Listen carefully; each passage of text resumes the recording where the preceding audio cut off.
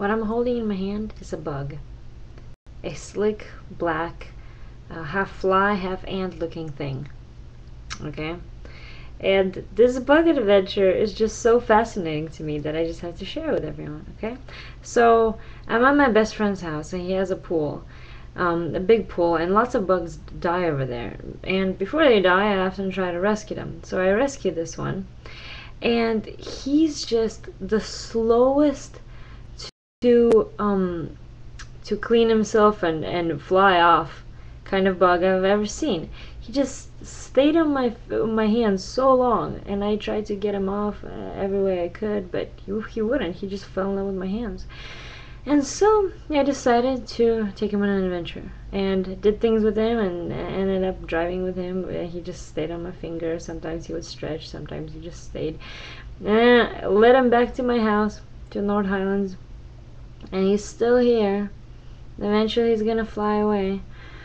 Maybe I'll take him to work with me too. I know his wings are not broken because he flew. But the point of all of this is that I just feel really blessed by this bug that Jesus gave me, because I already thought of two metaphors that he represents. He represents my fiance and how he's kind of weird sometimes, but he just sticks to me and loves me and doesn't ever want to depart from me, even though I kind of rock his world a little bit. And also represents how even with having a little bug on me, everywhere I go, it makes me feel like I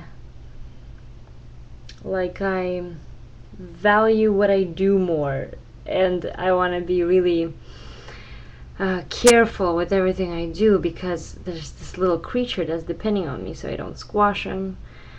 And maybe I'll feed him or something, but I just love being a leader to a little bug. And that is all. I think that is all. I hope you enjoyed this little speech.